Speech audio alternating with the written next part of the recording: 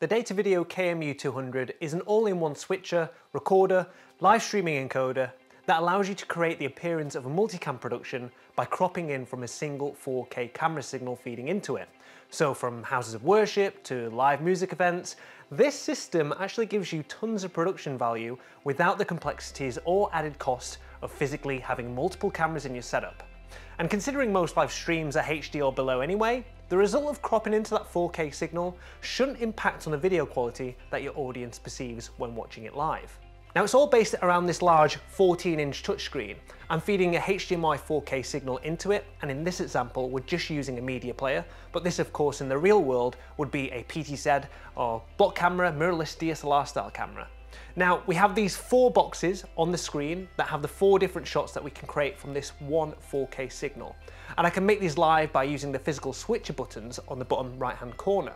When we switch, we can see which frame is live on the touchscreen as it changes colour.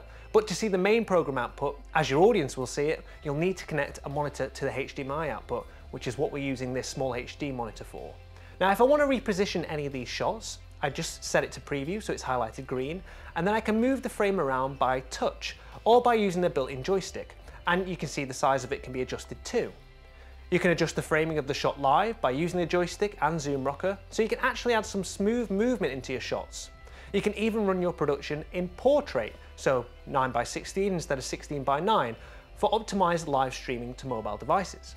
Now we can have up to 4 of these cropped in shots along with the 4K signal full screen, and an additional HDMI input that can be used to running graphics or a presentation or even video content from the likes of a laptop. So it's actually a 6-channel switcher. Now if you don't want to have all of your shots predefined for you to then cut to, by swiping with 3 fingers we can actually enter a mode where you can simply just tap anywhere on the screen and it will automatically hot cut to that shot. Now for audio, the KMU-200 supports 4 audio channels, and we could input that audio through a mixture of XLR, 1/4-inch jack, RCA, and of course the embedded audio coming in from the HDMI source. We can then dial that mix in by using the physical controls on the top left of the unit. And we have our headphone connection, our audio levels, and our master level output too to control. So now that we have our shots ready and our audio levels set, we can look to stream or record the output, or both. To record, we simply insert an SD card and select between low, medium or high bit rates and hit record. Now if we want to have more control, then we'll need to access the GUI from a web browser from any connected device that's on the same network as the KMU-200. Now from this browser it's very straightforward to get everything configured. The main thing I want to highlight is the bit rates available for recording and streaming. So for recording, it's a maximum bit rate of 16 megabits per second, and for streaming, it's a maximum of 8 megabits per second. And this is both for 1080p and in H.264. However, if you are streaming and recording at the same time, then those limits do reduce slightly. It's 10 megabits per second max for the record and 4 megabits per second max for the live stream.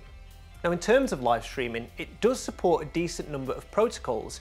You've got the ability of streaming in either RTSP, RTMP, TS, HLS, and even SRT for super low latency.